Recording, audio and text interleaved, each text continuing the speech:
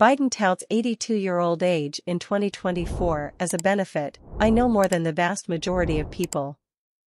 President Joe Biden attempted to ease concerns about his age in an interview Friday by framing his 80 years of life experience as a positive rather than a negative.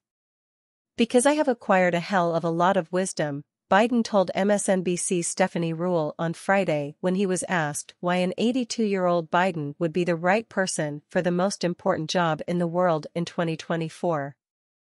"I know more than the vast majority of people.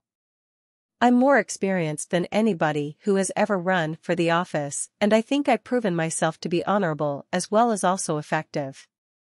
Biden's comments were heavily criticized by conservatives on social media, specifically his suggestion he knows more than the vast majority of people. Joe Biden is delusional, Steve Guest, special advisor for communications for Texas Republican Senator Ted Cruz, tweeted.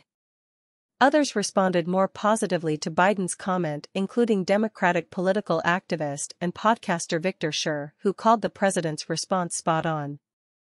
Biden touched on a wide variety of issues in his sit-down with Ruhle, including his sagging poll numbers, which he suggested was due to negative press coverage. "All they've heard is negative news for 3 years. Everything is negative," Biden told Ruhle when asked about his low poll numbers.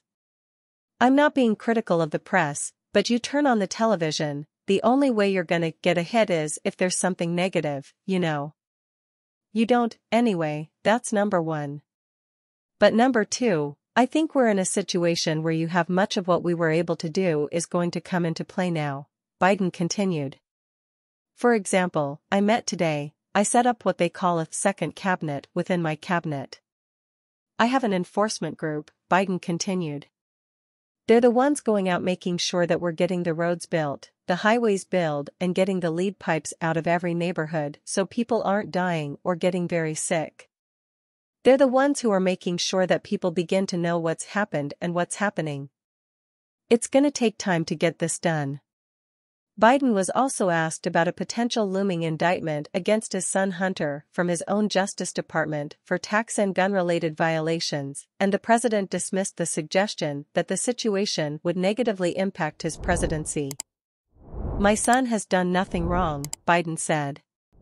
"I trust him. I have faith in him, and it impacts my presidency by making me feel proud of him."